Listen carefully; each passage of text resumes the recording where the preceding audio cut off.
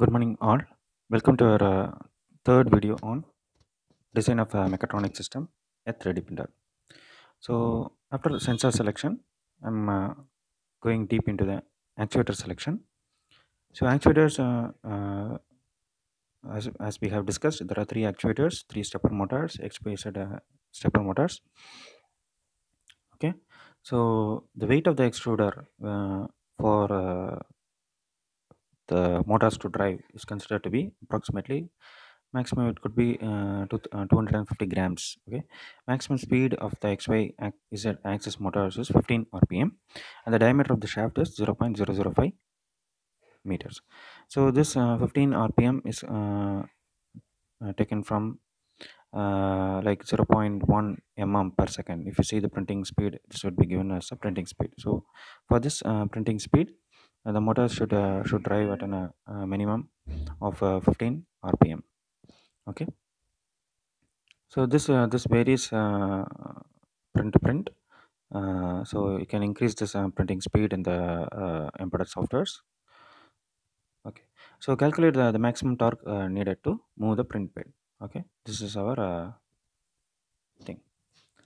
So you should calculate the force required to lift the 5 kg. Sorry, it's not 5 kg. It is 0.25 kg load. Okay, so force is considered to be 0.25 into 9.81. So it is 2.45 Newton. So the total torque is calculated. So this torque is the minimum torque which is needed to drive the motor. Okay, so the motors which we consider for the design process should be um, the the torque should be greater than 0.0122 Newton meters. Okay, so if it is below 0.0122 Newton meters, so it will not drive the particular axis. So I'm considering stall torque. You can calculate rated torque from start torque, and you can even compare rated torque for the design process. Okay. Now 1 RPM. So 1 RPM is converted into radians per second. Okay. So you are getting 0.105 radians per second, 1 RPM. So for 15 revolutions per second, revolutions per minute, you are calculating the radians per second. Okay, then you are calculating the power and current drawn. So current drawn for 24 volts supply is 0.8 milliamps. So if you see in the motors which are used in 3D printers, it will be like 1 ampere to 2.5 amperes.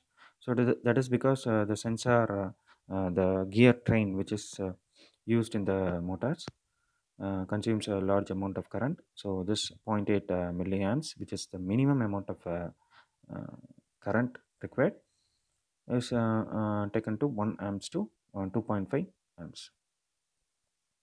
Okay, so this stepper motor is considered for the design, which is NEMA 17 stepper motor. NEMA is like the uh, abbreviation of National Electrical Manufacturers Association. The particular advantage of this NEMA 17 motor is it allows to hold the position even if the motor is not energized. So that's why this type of motors is used in 3D printers. This is a NEMA 17 stepper motor which is available in the market. So it consumes, as you can see in the specification, 1.7 amps it consumes. Okay, so specifications. The specification is like the step angle is 1.8 degrees, holding torque is 59 Newton centimeter. It's like 0.59 Newton meter.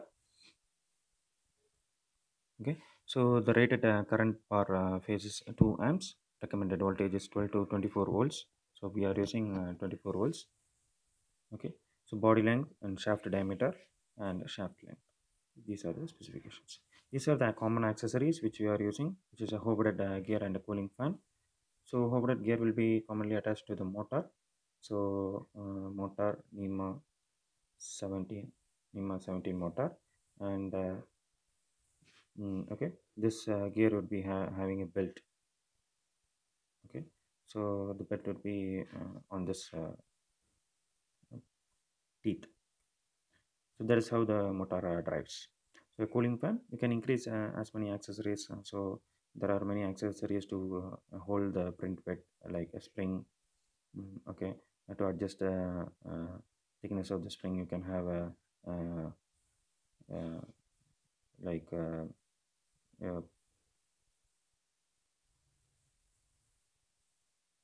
yeah, turning mechanism to turn the uh, part. You will turn this part and you will adjust the thickness of the tension of the spring and things like that. This is a board and extruder which we are using this in this setup, in this design. So this is a motor shaft. So behind this you have an extruder motor. So an ideal gear and a pitch point. Board and piece shifting will have element in this. Okay.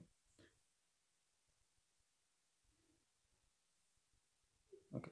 This is mathematical modeling. Mathematical modeling is a technique, a description of a system using mathematical concepts and language. So the process of mathematical model is termed as mathematical modeling. So these are the common mathematical methods, techniques which we are using.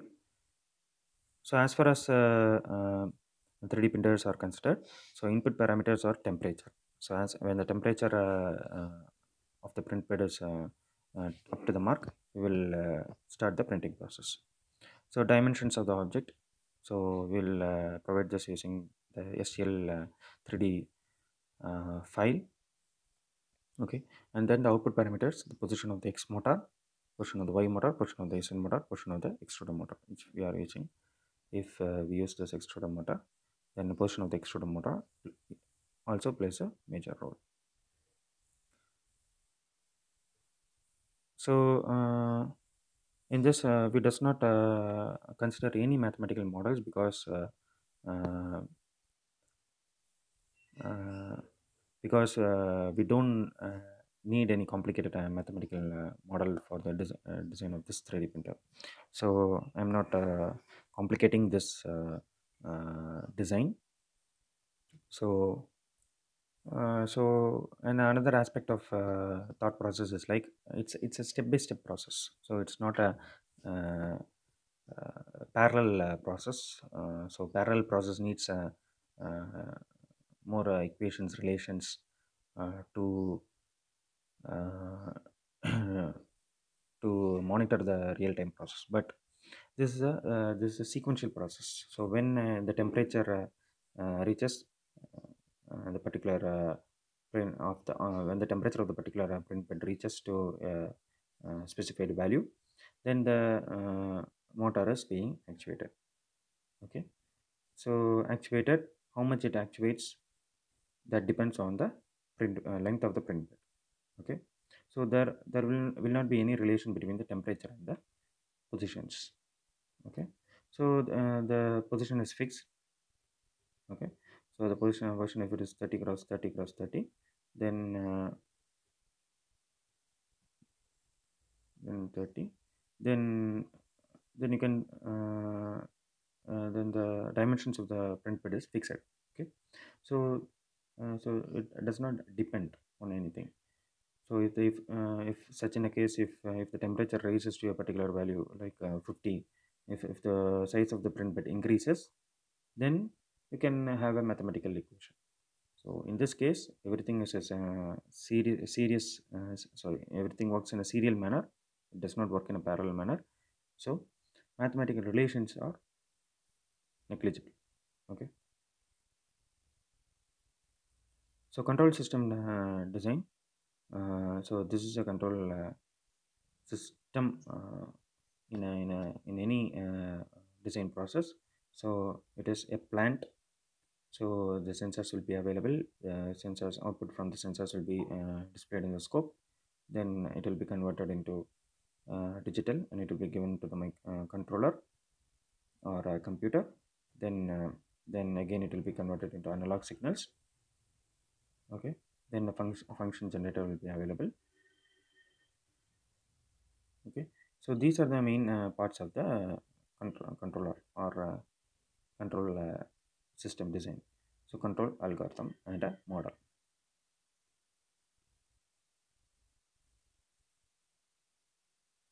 Okay, so this is a controller which we are using for this 3D printer. So as you have seen already, it is like a Mega 1284P. Okay, so the starting jerk of the motors is damped in the NEMA stepper motor itself. So uh, NEMA stepper motor takes care of that, so the controller doesn't need to work on that. So a PED controller is also not needed. Okay, so this is the control algorithm. So control algorithm, the STL file is given to the input as input to the input software.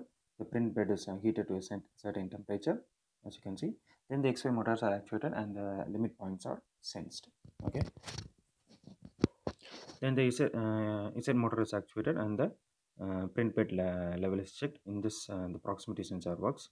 Proximity sensor works, and the proximity sensor determines the closeness of the print bed. Okay. When the center part of the print bed is detected and the printing process is started. This is step number 5. And if the temperature is below the set temperature, the heater of the print bed is set on.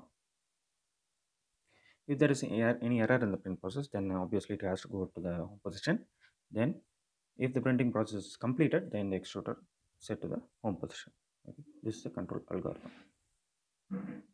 Then hardware in loop simulation would be, as I said in the previous slides, it is not a parallel process. Okay, so hardware in loop simulation is not used. So again, what is the purpose of the hardware in loop simulation? It is used to it is a type of real-time simulation. It is used to test your controller or tune your controller. Okay. Okay. So this simulation shows how your controller responds in real time. So as far as this 3D printers are considered, so it uh, we are not in a need to design or sorry or test our controller, because the controller the only thing of the controller is to maintain the sequence. So as we maintain the control algorithm, as we have seen in the control algorithm, it has to maintain the control algorithm. Okay. So deployment of embedded software. So embedded software is a piece of software that is embedded in the hardware or non-PC devices. Okay. So as far as this 3D printer is considered, so the embedded software is a Cura 3.0 software, and the STL file is developed with the Creo software.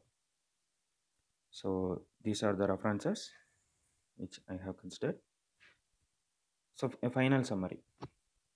We have the final design is like we have to use sensors like limit switches, proximity sensor, and temperature sensor of the particular range. Okay, so the particular sensor limits switches, proximity sensor, and temperature sensor are selected depending on the range. Okay, then the actuators.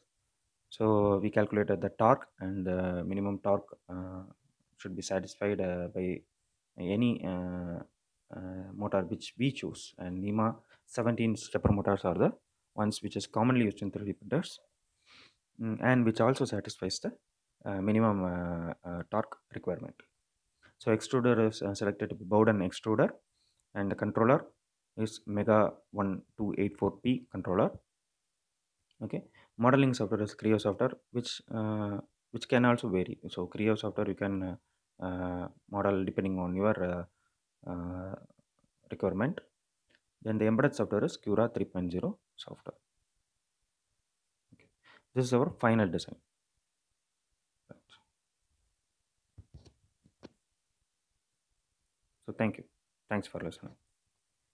If you have any queries, please comment in the comment section below. Thank you.